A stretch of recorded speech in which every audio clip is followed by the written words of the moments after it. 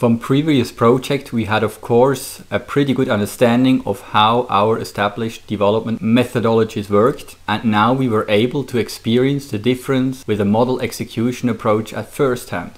When we used traditional coding, our typical development cycle was in the order of 3 to 4 months, even if we developed new services based on existing functionality. That was considered pretty normal. With traditional code-based development techniques, there is a lot of manual work required, which play the major factor in the timing and the quality of the result. Because things are hard to do, you tend to spend more time and budget than allocated. As a consequence, testing is usually cut short and the documentation is done superficially. This is not something which is Swisscom specific. The fact that one has to deal with code that is highly dependent on the individual developers makes it hard to change things. Everybody knows that, and there is hardly anything you can do about this. At least that's what we thought before we heard about the E2E Bridge. With this approach, we didn't have to deal with code at all. It was possible to use executable UML models exclusively. What that meant in everyday terms, I would like to tell you in form of 2 anecdotes which happened exactly as I will describe them to you now.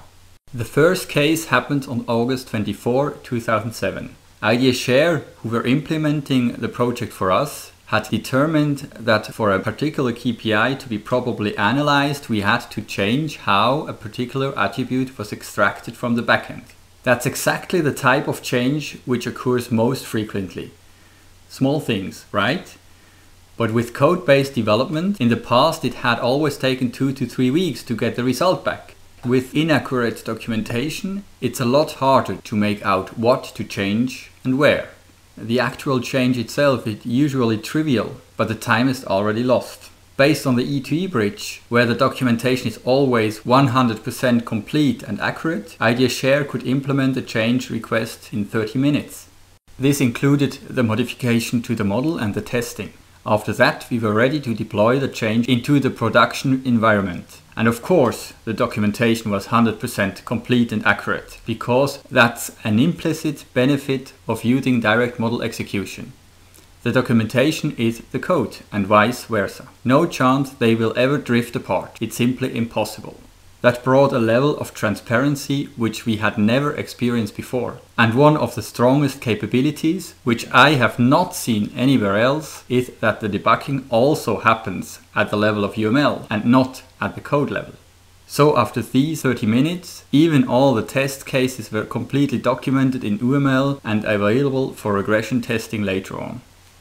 The second case was much more complex. It involved a complete release upgrade of the backend system, which usually causes a lot of delays and additional costs. To make things worse, the upgrade was scheduled to happen around the same time we planned to go live with ProCore. Now, I don't need to tell you what that usually means. It means that you can forget your original project schedule. And even in the best case, you're easily looking at a 2 to 3 month delay. But not in this case, and this is really unbelievable. On August 31st, 2007, we had a meeting with the provider of the backend system and discussed all necessary changes within 1 hour. Thereafter, the changes were implemented in the E2E Bridge, which took no more than 16 hours. And the result was that the changes were already implemented at the same time as the new release of the backend system went live. So we were indeed capable of keeping our original project deadline and go live with ProCore around September 10th, an experience I will never forget.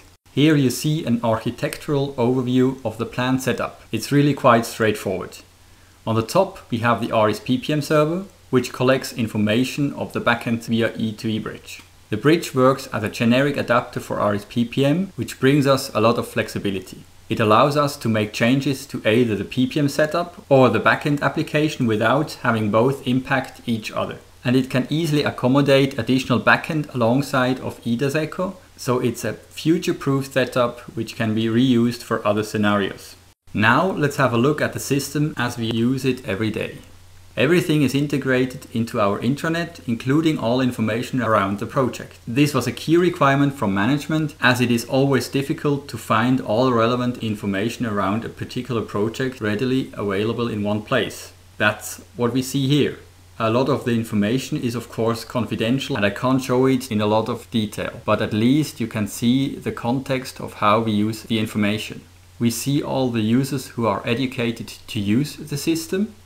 We have the release notes and frequently asked questions. What we have as well is all information related to project operations, including the implementation budget, software budget, hardware budget, as well as our change management budget. One of the most interesting aspects if we talk about costs is the fact that our change management budget is in fact 7 times less compared to similar effort, because the overall transparency and quality that can be achieved with the model execution approach is simply higher. Here you see all the contributors to the project in their various roles. We have a complete listing of all issues that have occurred after going live. And this is as well a good measure of the quality of the approach, as well as the stability and maturity of the E2E Bridge. What we can see here is that overall we only had 2 issues, which are of course solved since a long time. If you compare that with issue lists we have in the projects of comparable size, where the development is code-based, where the documentation and testing needs to be performed by hand, and where we have easily several hundred issues to take care of, ending up with only 2 issues at the end of 6 months in use in production is pretty impressive. Then we have here all the contracts and documents related to them. And finally, we have here all training videos. We make extensive use of online videos, since it is much simpler to quickly record a live session rather than writing lengthy manuals, which are quickly out of date and which can be easily misunderstood. Here we see the project management aspects, which are as well completely modeled. We use here the value engineering approach from IDS Scheer, and as you can see, every aspect is properly documented. If you're not used to this, it looks like a lot of work, but the fact that you can use an established methodology and templates really makes things easy. And what we have here as well is a complete documentation of the application interfaces, in other words, how we access our backend from the ARIS PPM server to feed KPIs into the process warehouse for further analysis. This documentation is automatically generated after each deployment we make from our E2E Bridge, and the models are converted into HTML documents that every user can surf through to understand how every single attribute has been mapped and how the necessary transformations are being performed.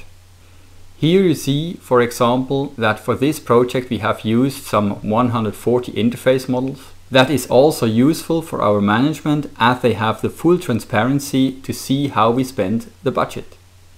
And if someone wants to go into the details, and if one understands the basics of UML, one can go and surf through the entire model starting from the use case diagram. Here you see that we have implemented 2 services, one for interactive data extraction and one that is automatically triggered all 30 minutes to provide regular data loads on a continuous basis. And now, if you want to understand in detail how we extract all the KPIs, you can surf along the activities until you get the information you are looking for. For example here, do the data mapping for measuring point of main process. I can go into more detail until I get to the point where I can look at the data mapping and how each attribute is eventually used by the Process Performance Manager. And finally, you see the deployment diagrams, which describe how the various systems are configured at runtime. In this case, we see the SQL server from the productive system, and there is also a similar model describing the test environment. What is really fascinating when you look at these models is the fact that you're actually looking at the code that the E2E Bridge executes. So you look at the models exactly the way they are used by the E2E runtime. I have never seen that anywhere else. Quite impressive.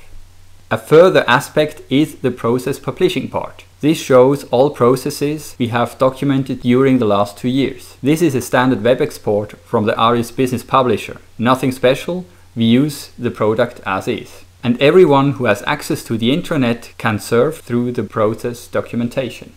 For the day-to-day operations we have built a number of dashboards, and on this slide you see some of them. For any given aspect of process control, we have the possibility to make drill downs and go to the level of detail that we need.